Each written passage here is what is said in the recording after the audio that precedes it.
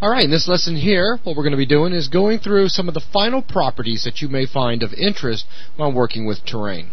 Okay, for starters, I'm going to go ahead and close out the terrain editing dialog because we're going to go and grab just the properties of the terrain info actor itself. Now, I might still have it selected, and no I don't, so let me go and hunt around a little bit, or be even quicker, double-click terrain info, and just search for it that way. So there we've got the terrain info, conveniently kind of hidden underneath the terrain. But terrain info, you saw we had various editing control inside the terrain editing dialog, but this is still an actor, and as you saw in the last lesson, we edited a few properties for the deco layer under the terrain info properties. Let me move the view into a little bit better of an angle here. Alright, let's go over just a few of these that might be useful when further editing or optimizing terrain. So first off, BK collision half res. If your mesh is very detailed and it's very critical that it reacts smoothly with Karma, you can activate this and there won't be as much geometry data, actually fewer triangles being fed to Karma, which can improve speed for dynamic situations or simulations. After that, you have deco layer offset. What deco layer offset does is, say you had a static mesh where its pivot point wasn't on the ground. Of course, these are. But if you say you had a custom static mesh or one that didn't line up perfectly with the ground, you can raise or lower this off the ground by adjusting the deco layer offset. If I set it to 100, you notice all the deco layer jumps off the surface itself, off the terrain, and negative if necessary, set it below the terrain. In our case, 0 works fine. Just if you had a static mesh, you realize that it was above or below the terrain, you can very quickly edit that with the deco layer offset. Keep in mind that this affects all deco layers. And zero that back out. And under that, we'll hit deco layers in just a second. I want to finish off the main terrain info properties. Inverted, true or false. If we set that to true, and we move underneath, you notice that the terrain is basically upside down. Now, this is a very interesting method of making something like, say, the roof of a cave. Hint, hint. So let me go back and just, if you wanted to invert the terrain so it's visible from above, if you're using it anywhere above the player, that would be very useful. Set it to false and go back to the normal type terrain we can reside on top of. We'll get into layers in just a second. Now, terrain map. Say you wanted to completely swap out the map for something else. Say you would come up with a grayscale in Photoshop or your favorite paint program and brought it in. You could actually change the terrain map from here. You could simply import a texture into the texture browser and set it. One thing to keep in mind, though, I'll point this out in the terrain editing dialog. If you were to bring in an 8-bit grayscale, it would show as format P8. To get the full detail terrain is capable of, you would want to convert it to the internal 16-bit format, and you can do that by simply right-clicking on it. I won't get the menu now because this is already a 16-bit texture. But again, if it was an 8-bit texture and you needed the extra bit depth, simply right-click here, and you'd be able to change it over to 16-bit. That is if you had brought it in and assigned a terrain map through this setting. After that, we've got terrain scale. Now, this would work very well if you had. Well, this is just the overall scale of the terrain itself. If you wanted more detail, you could bring in a large texture, which would initially make the terrain very large, but then you could set the X and Y scale less, and you can see it would bring the terrain in a lot tighter. Of course, this would be more triangles in a tighter area, which could slow down the game, especially in Karma situations. So that's not necessarily a good thing to do. You might want to just leave that based off its default density and adjust using the overall map size. Now with the Z scale, this is a little bit more interesting. It's not the overall resolution. It's the high, or not the how tightly packed the triangles are. It's how high the map is. Say, and notice real quick. Let me wander over here to the texture browser again, and if I go hunt down, take a look at the terrain map. Even though we've made some noticeable detail in 3D, you can easily see the different edits and the hills we've created from pulling and pushing the terrain or painting on it. This is the resulting grayscale. It's barely noticeable in some places that we've made any editing to it at all.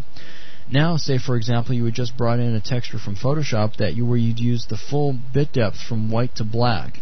That would be in a very, very high change in Z. So you'd have hills that were too high and then the values were too narrow. The map wouldn't be anywhere near playable. and you didn't want to go back and readjust your grayscale level, you could simply adjust the Z scale. If I was to bring that down by half, notice how I just dropped this level.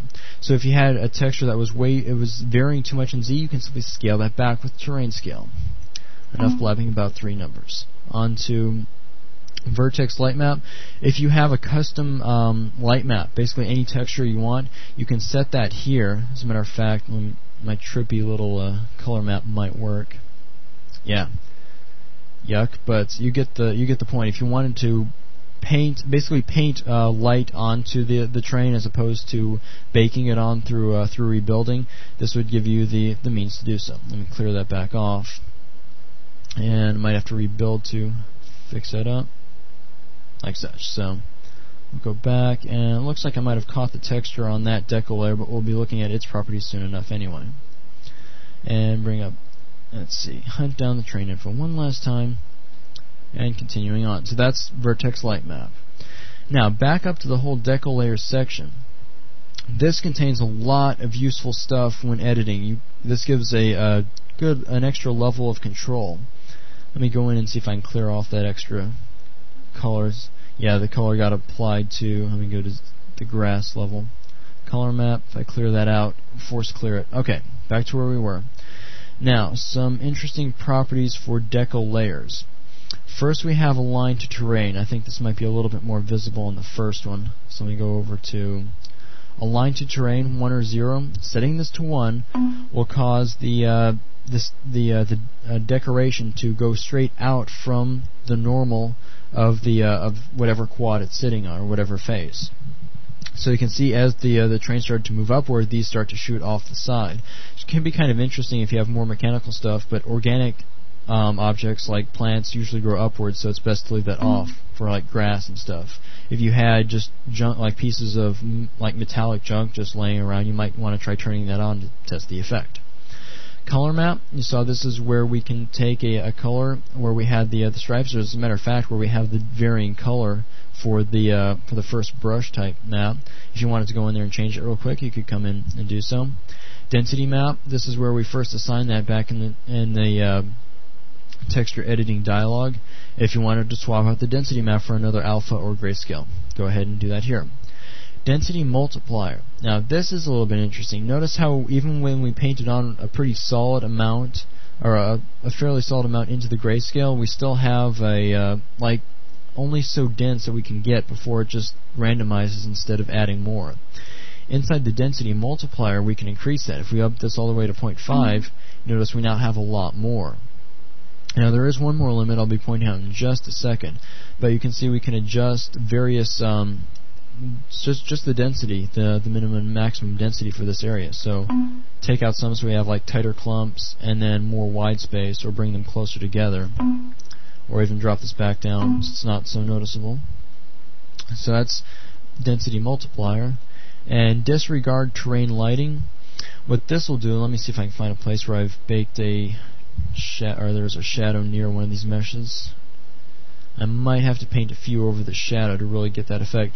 Basically what it is the light value. Yeah, this grass should work. Let me go and grab the grass layer. Alright, now we have disregard lighting. If we turn this on, it no longer respects the light value of the quad it's sitting on, whereas before this area, this terrain was darker, and the static mesh itself was picking that up and being equally dark. If you turn disregard terrain lighting on, then it'll go back to being full bright unless we use lit directional, which I'll talk about in just a second. Let me turn that back off so we grab the actual color of what it's residing on.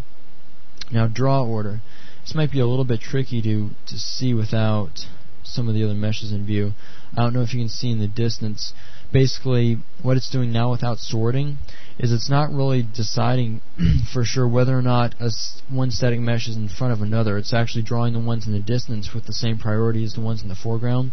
It's hard to show, and it will probably be even harder to see once this is resized, the video is resized to its final size. But basically, if you're having a problem where you're looking through a static mesh or a decoration, but a decoration in the background is drawn over it, then you need to change the draw order. I usually find that draw back to front works pretty well.